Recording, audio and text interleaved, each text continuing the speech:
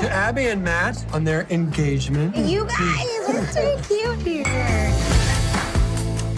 Guys. That's Kenzie Scott. She's definitely on my list. What list? You know, my celebrity free pass list. I expected someone with a little more personality.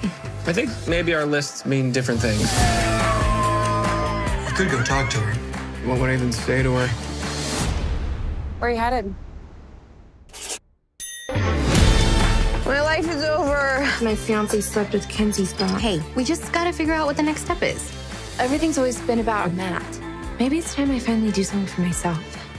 I'm gonna sleep with a celebrity from my list. That's so shallow. I love this for you. We need a damn good plan. It's Nick Viall. What would you even say to him? I happen to be a ninja with words. Will you accept this rose? That's a daisy.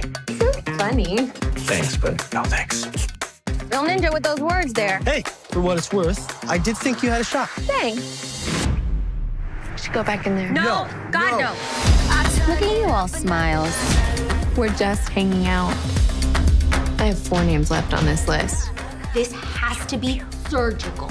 Check it out. It's Oscar Isaac at his weekly spin class. Pop, pop, don't stop. You're literally not moving your legs. Everybody has a fantasy about spending a night with a celebrity.